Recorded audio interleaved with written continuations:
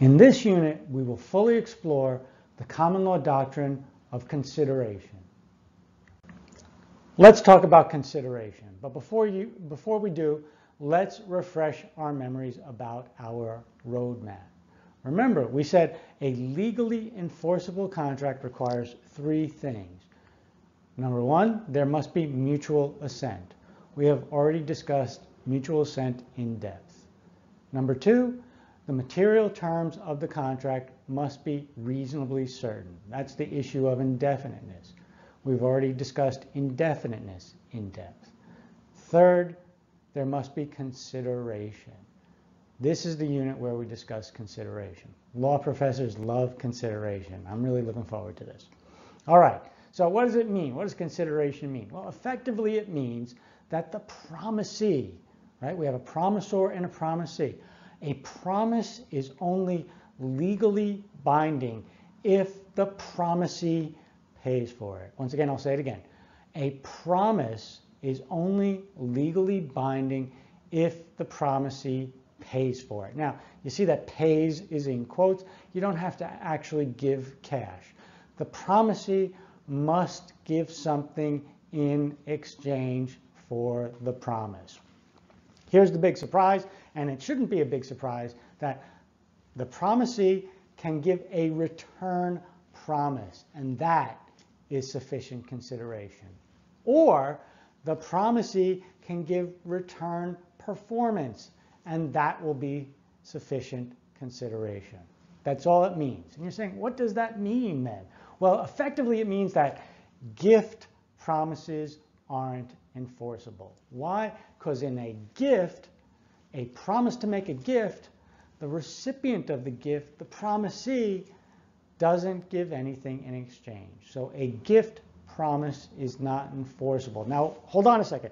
You might say, well, wait a minute, gifts aren't enforceable? That means that someone can take back the gift they gave me? No, no.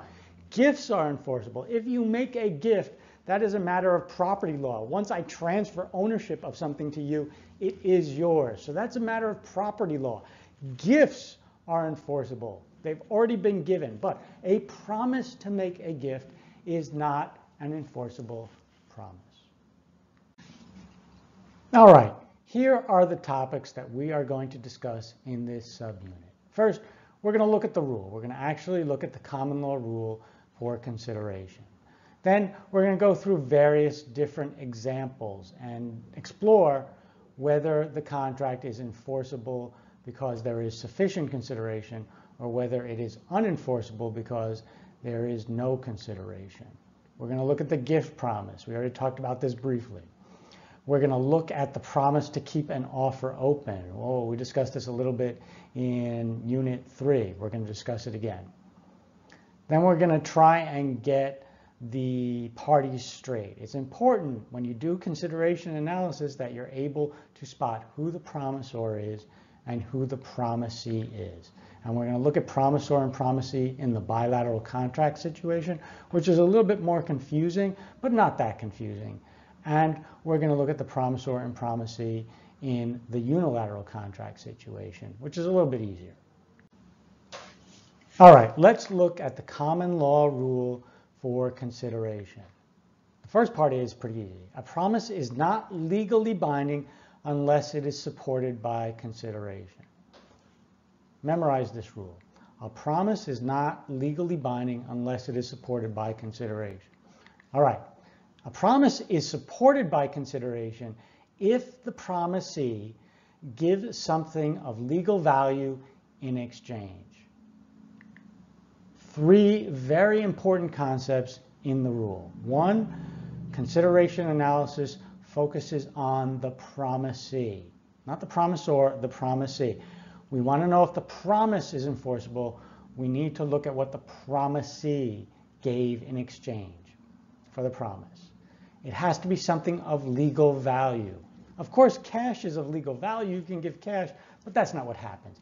We will discuss what sort of things are legal value.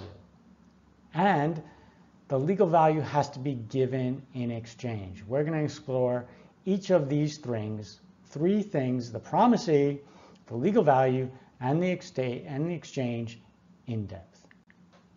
All right, let's talk about the gift promise, right? We said a gift promise is not legally enforceable because it is not supported by consideration. Well, let's look at an example. So Mary says to Bob, Bob, I promise to give you a car for your birthday next month. Well, we know the rule is that Mary's promise will be enforceable if the promisee gives something of legal value in exchange for the promise. Here, Mary is the promisor, so we're not focusing on her. We're focusing on Bob. Bob is the promisee. What did he give in exchange for the promise? And you look at the fact pattern, and he gave nothing in exchange for Mary's promise to make a gift. Therefore, Mary's promise is not supported by consideration. This is the language used. And because it's not supported by consideration, it is not enforceable. We do not have a contract. All right, let's look at a promise to keep an offer open. We discussed this in Unit 3. Let's go over it again.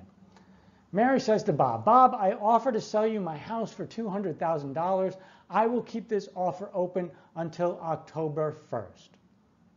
Was Mary legally obligated to keep her offer open to October 1st? Could she revoke the offer on September 1st, which she tried to do? Well, remember the rule. The promisee must give something in exchange for the promise. If the promisee does not give something of legal value in exchange for the promise is not supported by consideration, and therefore it is not enforceable. Here, the promise is Mary's. Mary is the promisor. She promises to keep the offer open. We don't focus on Mary in consideration analysis. We focus on Bob, the promisee. What did Bob give Mary in exchange for her promise to keep the offer open? Bob gave Mary nothing in exchange for her promise to keep the offer open. Therefore, Mary's promise to keep the offer open is not binding. She can revoke the offer at any time. All right, when you do a consideration analysis, it's important for you to be able to identify who the promisor is and who the promisee is. So the bilateral contract situation is a little bit more difficult. It's not very difficult, but it's a little bit more difficult. So let's review. Here's a fact pattern. Bob says to Mary, I promise to paint your house. Mary says, I promise to pay you $5,000. All right, so now here's the question. Is Bob the promisor or is Bob the promisee?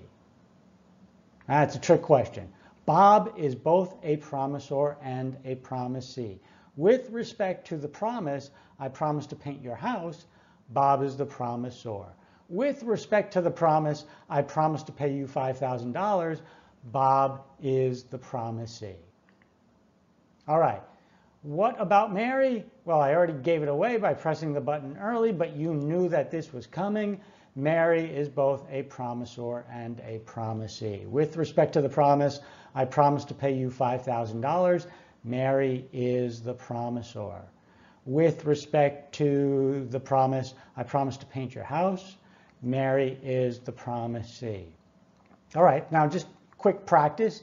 If I want to know, is Bob's promise enforceable? What's the question you have to ask? Well, you have to ask, did the promisee give something in legal value in exchange for Bob's promise?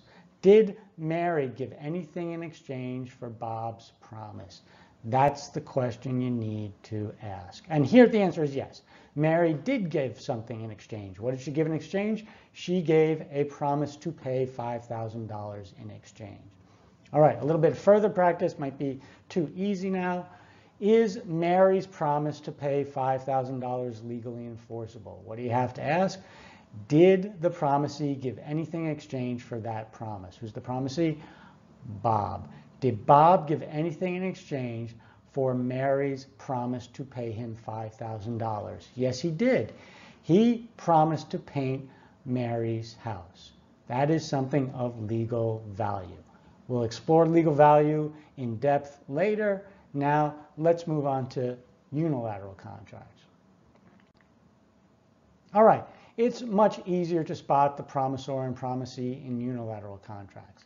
Here's an example. Let's assume that Mary is a summer legal intern for a big law firm, and Bob is the managing partner at the law firm, and Bob has already made an offer to Mary. He's saying to Mary, Mary, when you graduate next May, you will come work here and I will pay you a fantastic salary.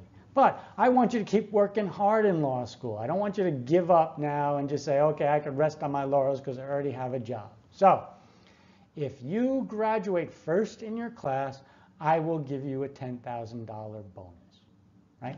That is an offer seeking performance. That is an offer from Bob seeking to form a unilateral contract. It's the incentive offer. The facts say that Mary did indeed graduate first in the class, so now Bob is bound. All right, is Bob a promisor or a promisee? Well, if you said both, you're wrong. In this case, Bob is just a promisor. Remember, in the unilateral contract, the offeree makes no promises. So Bob is only a promisor. Mary, on the other hand, is only a promisee.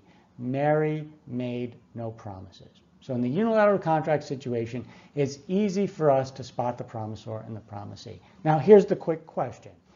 Is Bob's promise to pay Mary $10,000 legally enforceable?